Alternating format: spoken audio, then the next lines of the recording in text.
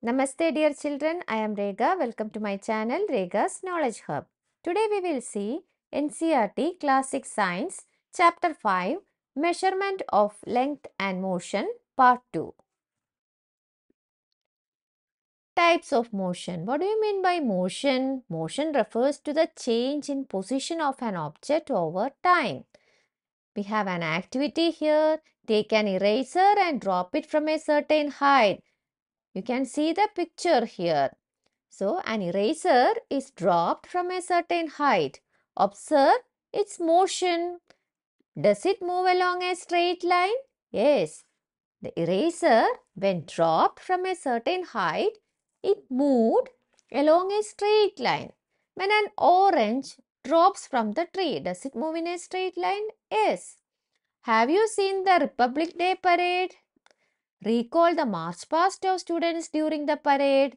Do they move on a straight line path? Yes, they moved along a straight line path. When a heavy box is pushed, it may also move along a straight line. You can see pictures here. An orange is dropped from the tree. Then there is a march past of students. Then a heavy box is pushed by a student. These are examples of linear motion. When an object moves along a straight line, its motion is called a linear motion. So, when an object moves along a straight line, its motion is called a linear motion. Identify such linear motion in your surroundings. A car moving on a straight road, a ball rolling across a field, a train traveling along a straight track. They are examples of linear motion. But do things always move along a straight line? No, you might have enjoyed playing on swings and merry-go-rounds. Are these types of motion also linear motion? We will see. Now we will see circular motion. See this merry-go-round. This is an example for circular motion. Let us do an activity. Tie an eraser or a potato at one end of a thread. Hold the other end of the thread with your hand and whirl it. Whirl it means to spin rapidly. A whirl is a quick circular movement. Okay. Then observe its motion. Is the motion of the eraser the same as that of a merry-go-round? Yes. When an object moves along a circular path, its motion is called a circular motion. So, when an object moves along a circular path, its motion is called a circular motion.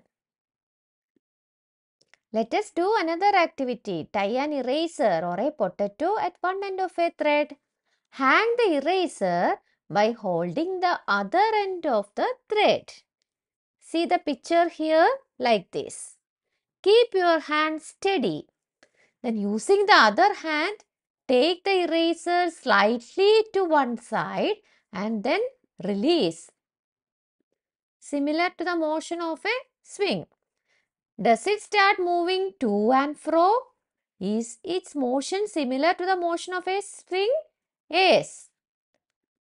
When an object moves to and fro about some fixed position, its motion is called oscillatory motion. So, what is oscillatory motion? When an object moves to and fro about some fixed position, its motion is called oscillatory motion. So, in this figure, you can see a boy swinging. This is an example of oscillatory motion. Let us do an activity. Take a thin metal strip of about 50 cm long. See this picture? You can see a thin metal strip. Hold its one end pressed to a table. You may use a few books or a brick to hold it. Here some books are used to hold the strip. Press the free end of the strip slightly and let it go. Here you press it slightly and let it go. Observe the motion of this end of the strip. Does it move up and down? Yes. This is also an example of oscillatory motion. If an object repeats its path after a fixed interval of time, its motion is said to be periodic. That is, when an object is in circular motion, it moves along the circular path again and again. An object in oscillatory motion also repeats its motion while moving to and fro. So, both circular and oscillatory motion are periodic in nature. So, periodic motion is a type of motion that repeats itself after a fixed interval of time. This interval is known as the period of the motion. So, both circular and oscillatory motion are periodic in nature. For example, a pendulum swinging back and forth, it is an example of periodic motion. Let us identify. Look at the picture of a children's park or visit a children's park. Observe different kinds of motions. Classify them as linear, circular or oscillatory motions. List them in table 5.4. Give your justification for why you put each in a certain category. So, picture of a children's park is given here. You have to identify different kinds of motions and classify them as linear motion, circular motion and oscillatory motion, and also give reasons. Here you can see a seesaw, merry-go-round, then a swing, then you can see slide. Swing, oscillatory motion, moving to and fro. A swing exhibits oscillatory motion because it moves back and forth repeatedly about its equilibrium position. Equilibrium position means where the rope is vertical. Okay, so a swing exhibits oscillatory motion. Next we have seesaw. Seesaw also oscillatory motion. It is moving to and fro. A seesaw exhibits oscillatory motion because a child on a seesaw moves up and down at a constant speed, repeating the motion. Then we have merry-go-round. Merry-go-round exhibits circular motion, rotating in a circular path. A merry-go-round exhibits circular motion because the people riding on it move in a circular path. Then we have slide. A slide is moving down in a straight path. So it exhibits linear motion. Summary. The International System of Units, SI units, has been adopted by countries as standard units of measurement. So, SI units, they are standard units of measurement. The SI unit of length is meter. Its symbol is M. Then 1 kilometer is equal to 1000 meter. 1 meter is equal to 100 centimeter. 1 centimeter is equal to 10 millimeter. When distance is stated with respect to a fixed object or point, then this point is called a reference point. An object is said to be in motion if its position changes with respect to a reference point with time. When an object moves along a straight line, its motion is called a linear motion. When an object moves along a circular path, its motion is called a circular motion. When any object moves to and fro about any fixed position, its motion is called a oscillatory motion.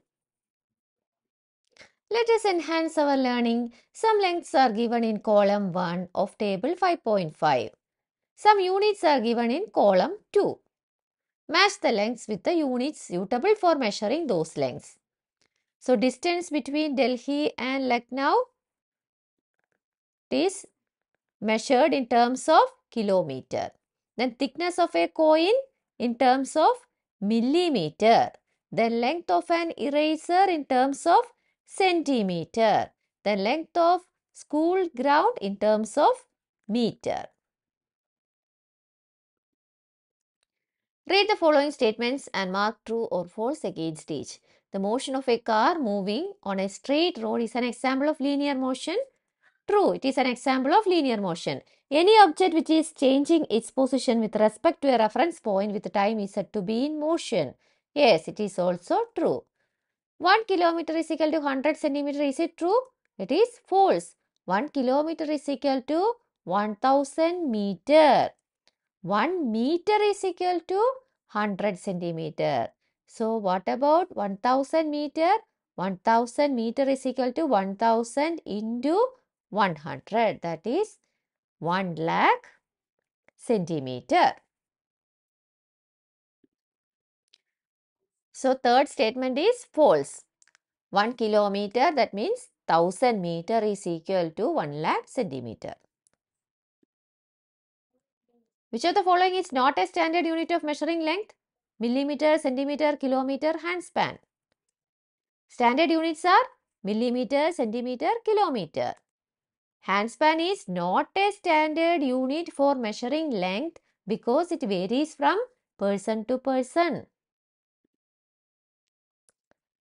Search for different scales or measuring tapes at your home and school. Find out the smallest value that can be measured using each of these scales. Record your observations in a tabular form. See, 15 centimeter ruler. This one you can find in your geometry box. Using this scale, the smallest value you can measure is 1 millimeter. Then measuring tape, it's also 1 millimeter. Cloth measuring tape, the smallest value is also 1 millimeter. Suppose the distance between your school and home is 1.5 kilometer. Express it in meters. So distance between school and home is 1.5 kilometer. You have to convert this into meters. So 1 kilometer is equal to how many meters? 1000 meters. 1 kilometer is equal to 1000 meters. So what about 1.5 kilometer? 1.5 kilometer is equal to 1.5 into 1000, that is 1500 meters. So the distance between school and home is 1.5 kilometer, which is equal to 1500 meters. Take a tumbler or a bottle, measure the length of the curved part of the base of glass or bottle and record it. For this, wrap a flexible measuring tape around the curved base of the tumbler or bottle to measure its circumference. You need a flexible measuring tape. Okay. So like this, you can measure the circumference. So here you can see it is around 8 centimeter. See. This is around 8 centimeter. So length is 8 centimeter. Measure the height of your friend and express it in meters, centimeters and millimeters. See, in centimeters, height is 140 centimeter. So to convert to meter, how do you convert centimeter to meter? Divided by 100. 140 divided by 100, that is 1.40 meter. Then how do you convert centimeter to millimeter? To convert centimeters to millimeters, multiply by 10. So 140 centimeter is equal to 140 into 10, that is 1400 millimeter. You are given a coin. Estimate how many coins are required to be placed one after the other lengthwise without leaving any gap between them to cover the whole length of the chosen side of a notebook. Verify your estimate by measuring the same side of the notebook and the size of the coin using a 15 centimeter scale. Suppose we have a book like this. Then we have a scale. We can measure the book like this lengthwise. That is, here it is around 8 centimeter. We can place coins like this. See. So, the length of the book is 8 centimeter. Diameter of the coin is 2 centimeter. So, number of coins required to be placed one after the other lengthwise without leaving gap between them is 8 divided by 2, that is 4 coins.